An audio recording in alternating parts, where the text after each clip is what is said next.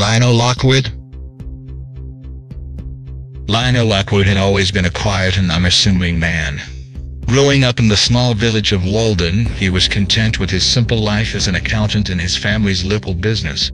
From a young age, he showed a talent for numbers and was often lost in his own world of calculations and spreadsheets. As he grew older, Lionel's love for adventure and exploring grew. He would often daydream about exploring faraway lands and encountering thrilling challenges. But the demands of his job and responsibilities to his family kept him grounded in his village. Everything changed when one day, a wealthy adventurer by the name of Lady Elara came to Walden. She was seeking an accountant to help her with her books on her upcoming expedition to find a rare gem hidden in the depths of a dangerous jungle.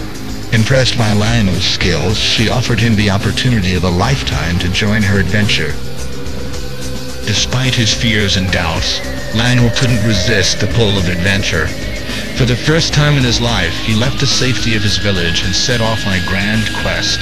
He faced challenges he never thought possible and discovered a bravery and resilience within himself that he never knew existed. After successfully finding the rare gem, Lionel returned to his village, forever changed by his experiences. But his thirst for adventure was not yet quenched, so when he heard of a legendary tournament that promised a prize of unimaginable value, he knew he had to enter.